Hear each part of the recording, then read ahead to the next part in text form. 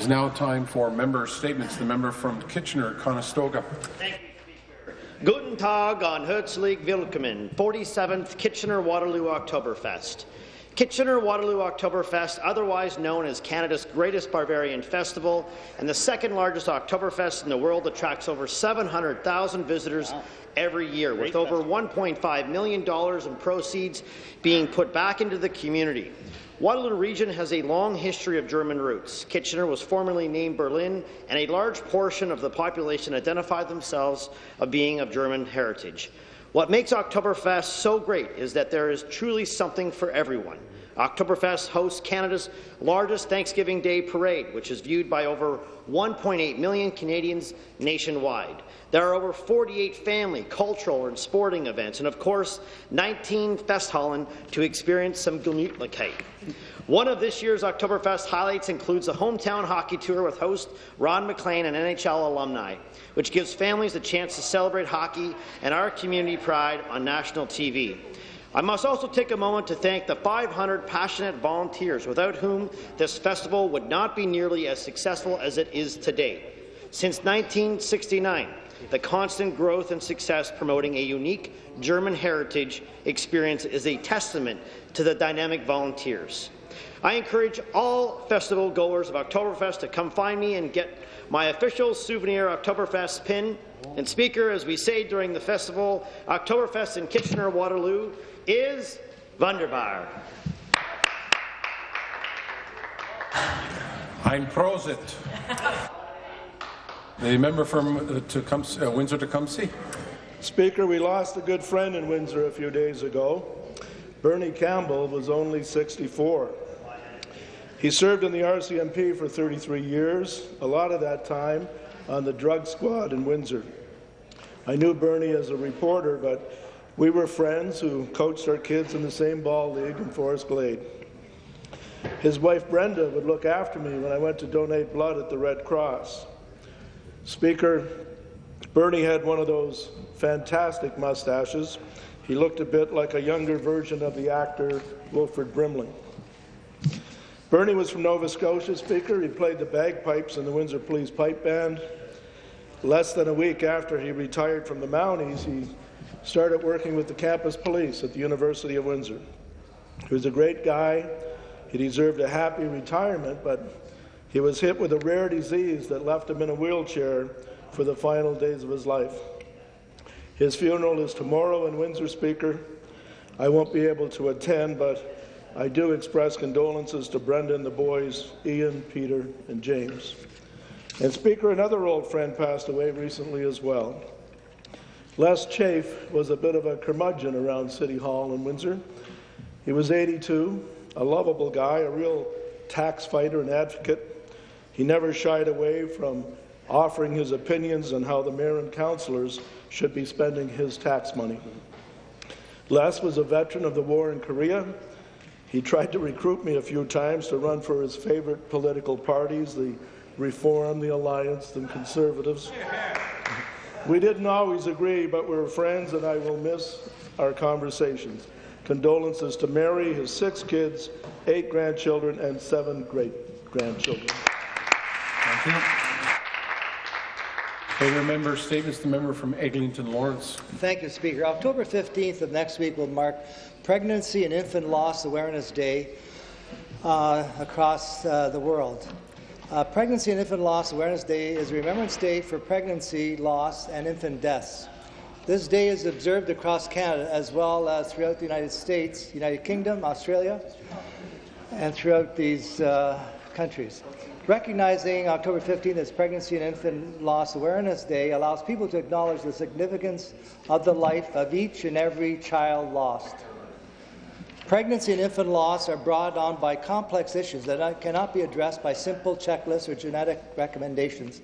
Sadly, in Ontario, Mr. Speaker, 37,000 mothers experience pregnancy and infant loss each year.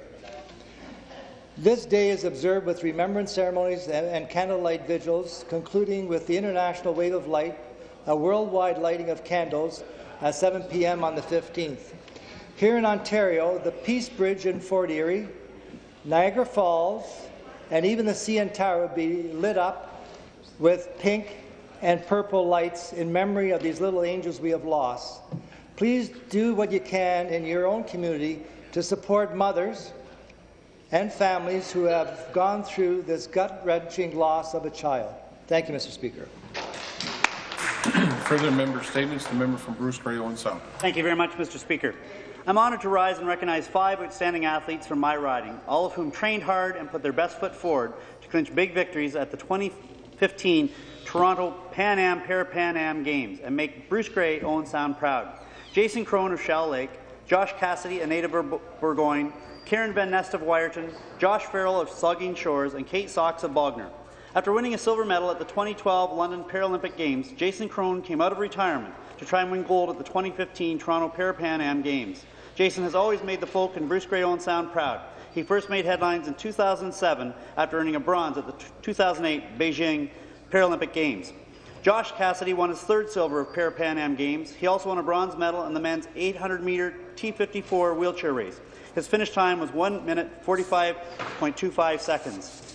Karen Van Nest took silver at the Para-Pan Am Games. In addition to shooting and archery, Karen displayed her rowing skills in 2006 when she won a bronze medal at the World Championships.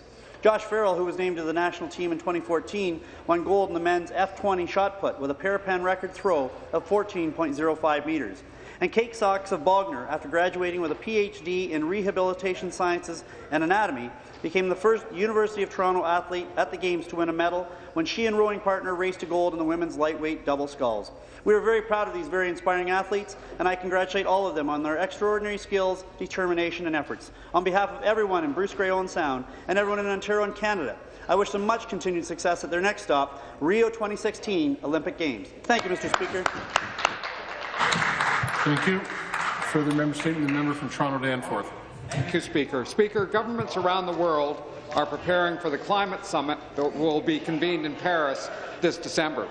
It's generally expected that government in Ontario will be bringing forward cap-and-trade and other climate measures when the House returns after October 20th. Speaker, I have said before, and I will say now, that the government should bring forward cap-and-trade and other measures for review by a legislative committee.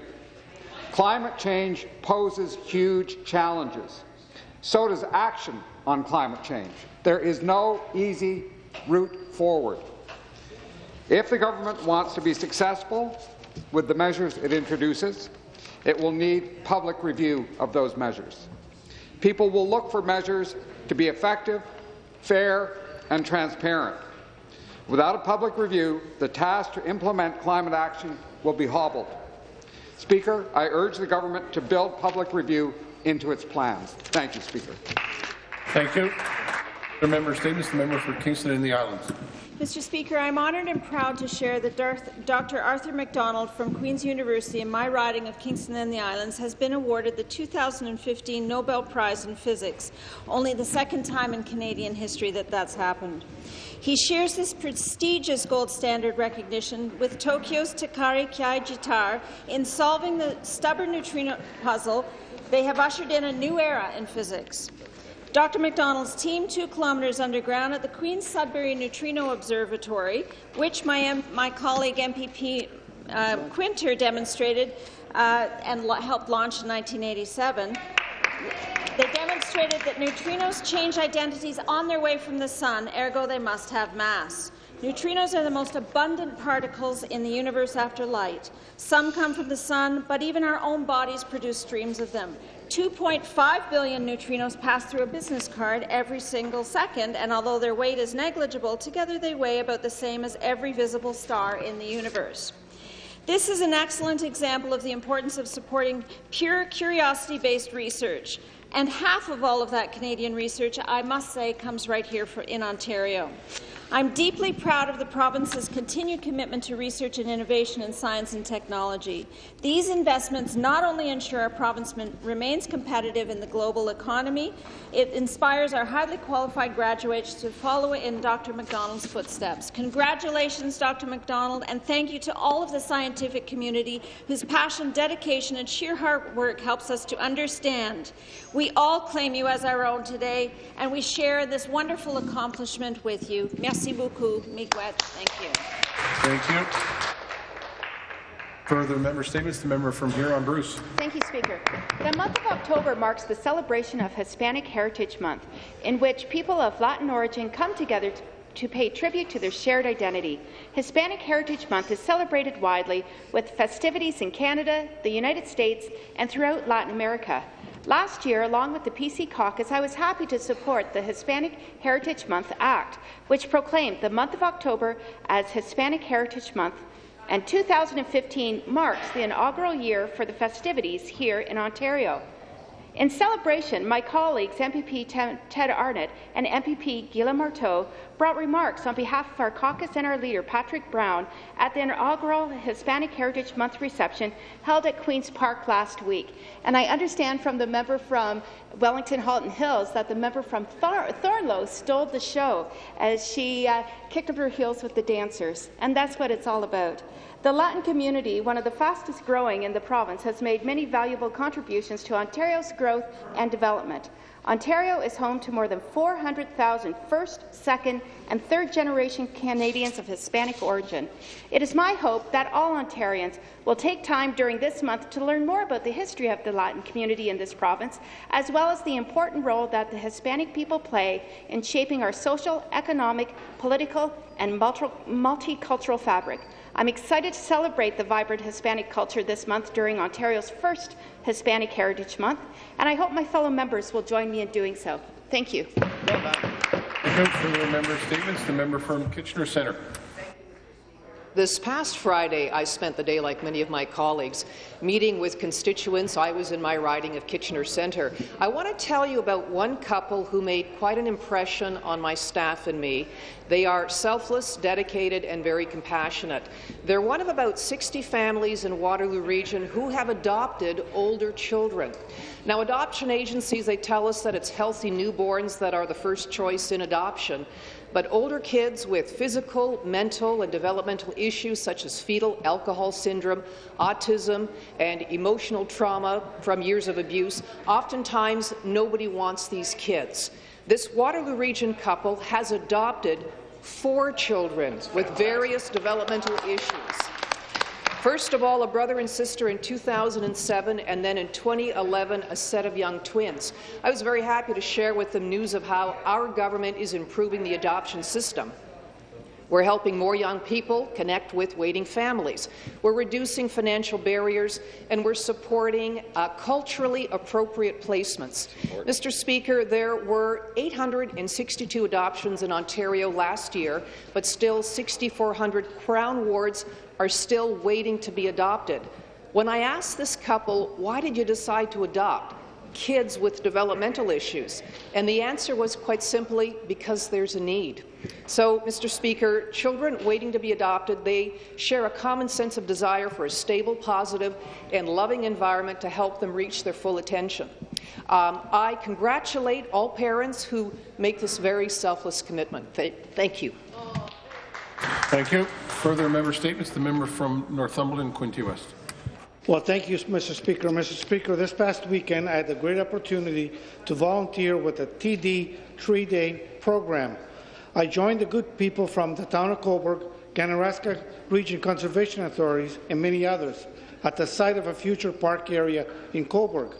It particularly impressed me to see the parents teaching their kids the value of giving back to our wonderful communities. With a little sweat and hard work, we were able to plant over 300 trees. This is a beautiful beginning to Cobourg Future Cooey Park that will offer 4.6 acres of open space along Cobourg Creek. Mr. Speaker, this was one of 150 such events taking place across Canada, with TD employees, their families and friends who joined the local volunteers to green up their communities.